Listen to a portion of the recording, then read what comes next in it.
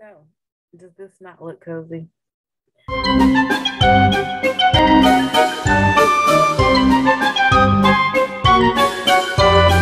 I think it does. I showed this in a haul a couple months back, and I use this all the time. But I will tell you the one thing I do not do with this is drink out of it. I'm serious. I have several of these oversized mugs, and I have cereal in them. I have soup in them, ice cream in them. I currently have some chilled fruit in here.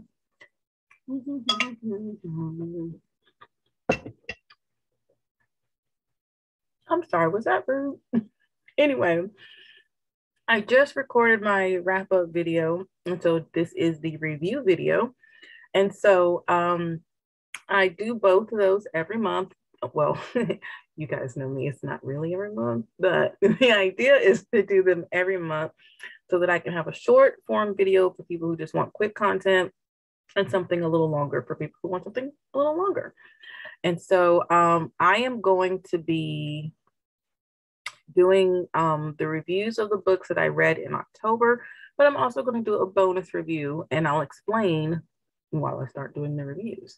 So let me go ahead and get my screen shared here. La, la, la, la.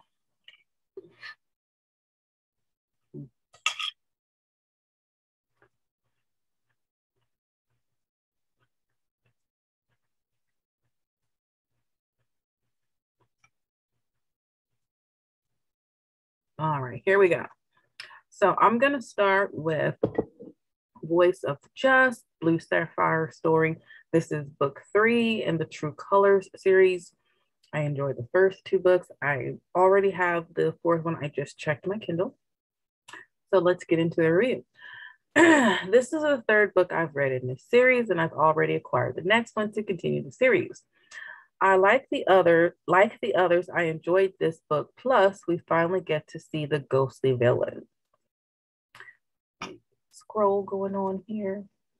The story picks up where the last one left off and continues to intermingle present and past, mystery and paranormal, along with the buds of romance.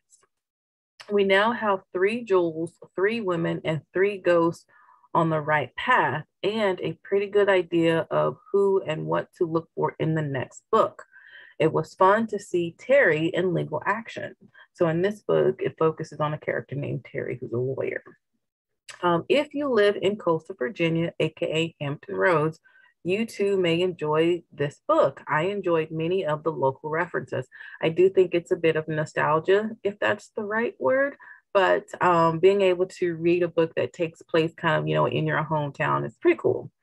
Highly recommended to fans of historical mystery, sweet love stories, paranormal encounters, and colonial and revolutionary American history. Now, I do like historical fiction. I'm not a big fan of the American Revolution or colonial periods, but that's for somewhat obvious reasons. However, I do appreciate the historical factors that are in this story. Yeah. So that's one thing that I read. Here's something else that I read. Nexus. So this is an author I discovered through the Insecure Writer Support Group. I talk about them all the time, the IWSG, and she's a wonderful blogger and author. I read the first book. This is the second one. Actual rating 4.5. Let me get my scroll thing going here. This one was a slow build. I was worried that it would be all political intrigue, which isn't bad, but I'd hoped for some of the action I experienced in the first book. I was not disappointed. This book really helps readers get a better understanding of what the Rayatana really is meant to be and the journey Amaya takes to accept the role and all that's happened in search of her. I like that it appears that more Earthlings will be brought into the story. It gives a real purpose to the hero of the story coming from Earth. I often wonder in stories like this why Earth is even involved when other planets and beings always seem more advanced and evolved. I mean, seriously, if you read or watch anything sci-fi related, and these creatures come to Earth, you like, why do they even bother coming to Earth? Now, granted, as readers, we have to be able to connect to the story. So we bring these beings to Earth. But I mean, if aliens are really out there, they're probably going to stay as far away from Earth as possible. I digress. Let's get back to the review. The dynamic between Amaya and her mother gives another layer to the story I hadn't expected. This story depicts family relationships in many different ways, and I appreciate that. We can't choose the family and people we are born related to. When the action finally gets going, it's very intense. I like seeing Amaya use her power with greater control, but I also enjoyed seeing her fight along others, taking her leadership. The planet slash tree thing is awesome. Trying not to say too much and give something away. So that's all I'm going to say about it. I like to say the slow build is, I'd say the slow build is the main reason this isn't a true 5-star read for me, but I still really enjoyed this book. I look forward to more from this series. Highly recommended to fans of YA sci-fi and space operas. So yeah, no major complaints here. It's just that I was hoping that it would start out with more action, but it doesn't take long to really get into it. And once it gets into it, it's totally worth it. All righty, next book on the list. This is one of the IWSG book club reads for the month of October. We always do two. I am the admin of that group, so I try to read both books every month. Now, that's not to say a month won't come along where I only read one of them. But as the admin, I do try to, help, spread the word about these books. So I read this one and now I'm going to review it. This one is Already Home, a McGuire's Corner novel. This is the first book in the series. Actual rating 3.75. I really enjoyed this book, but I was under the impression that this would be a contemporary romance, but soon discovered this to be a romantic suspense, which I very much like. Right away, I'd say the main reason why I had trouble really falling in love with this book, hoping to read more of the series and fall in love with those, is that I didn't care for the main female character. I really wanted, I really wanted to like Maggie McGuire. By the end of the book, I didn't dislike her as much as I had earlier on. I felt like she was supposed to be this strong, independent woman who's feisty and known as the town's sweetheart, but she kept presenting herself as a damsel just waiting to be in distress. She consistently did outrageous things to put herself and others in danger throughout the story. Only at the very end did she kind of start to make better decisions. I think if she had spent one night in jail, it would have made her a more likable character without her being attached to Chief Monroe. But by the end, you have to care about Maggie if you care about the relationship she has with Jack. Now, let's talk about Jack. Aside from his odd taste in women, I like this man. He's a good character. I like that he's smart and reasonable. His backstory is sad, as many leading men are in this kind of book, but I like how this character is dealing with it. It's one thing to read about a character battling alcoholism and reading about one who chooses not to go down that path. I also really enjoyed reading about the small town of McGuire's Corner. I like reading about small towns. I really do. It's just a thing for me. I don't know. Maybe it started with Superman and Smallville. Who knows? I never want to live in one of these towns, but I'd love to visit them. The McGuire family seems like they have a lot going on, and I'm hoping to get to know more about them from the other books in the series. I already got book 2. The steam level is pretty high in this book. Definitely not a family read, but all very tasteful.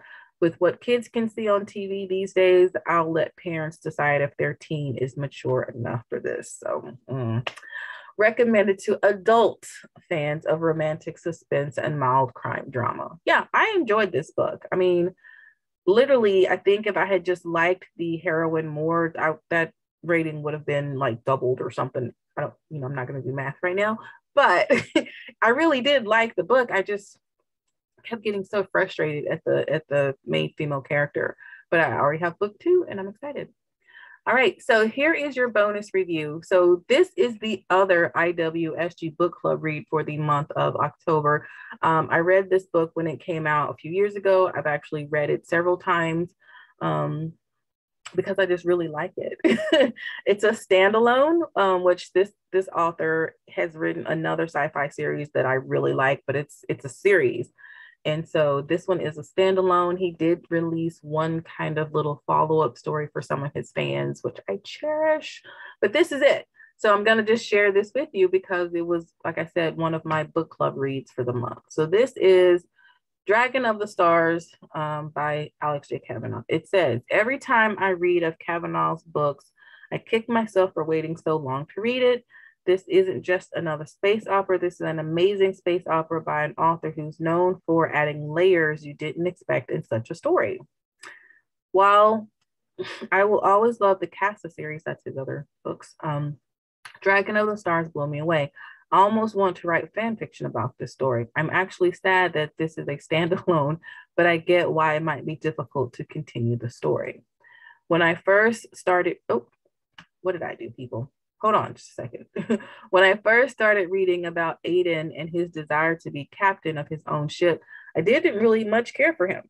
I did like his parents, though.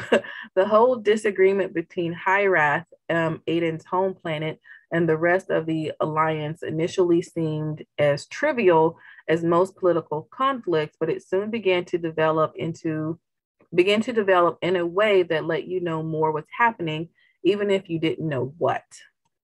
I see most plot twists coming a mile away, and even though, let me move some things around, even though I kind of saw this one coming, I wasn't expecting the finality of it. I guess I kept thinking that there was a back door or an ace in the hole to be played after the ultimate sacrifice was made, but nope. It really was the ultimate sacrifice. I mean, forever. Like all of Kavanaugh's book, this story has layers. Most of the people never get the opportunity to take on a true leadership role and might take for granted what all it actually takes to be not just an effective leader, but a great one whose followers would gladly go to their death under such leadership. This story shows what a sacrifice leadership and heroism really is, and so much more. I finished the book feeling as though I was connected to the characters and the world in which they lived. I wanted to bring all the, I'm not even going to pronounce this right, Cargrandies, I know I'm not saying that right, home and let them eat my backyard. Don't even get me started on Pavat. I think that's how you say that, Pavat. It's a female character, that's her last name, Pavat. Anyway, I so want to be besties with her. I seriously need the following installments to be added to this amazing standalone. Pavat's backstory, prequel, a history of Hyrath dragons, side story, the life cycle of a Cargrandes told in a creative narrative, one awesome diplomatic mission in the life and times of the new Captain Pindar, which I kind of got. Yeah. But since these may never happen, I'll just have to be happy rereading this each year, which I did reread it each year, except for this year, the year that it was a book club read.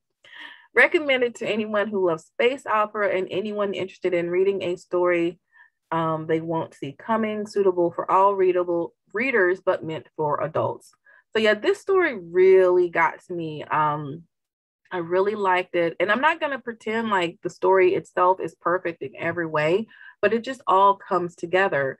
This ultimate sacrifice that I talk about, it's very kind of controversial, and I'm not going to tell you, because if you want to, you can read it for yourself. But it's just, in the Cargrandes things, they are amazing, and I'm very sad about what happens to one of them, because it's basically I can't get into it. Anyway, just know that even though I love this book, I don't want to make it seem like there aren't some necessarily problematic things in it, but that's part of the story. Sometimes there are problematic things, which that whole goes into my whole diatribe about being a leader and all that jazz. So those the book reviews for the month of October, plus a bonus.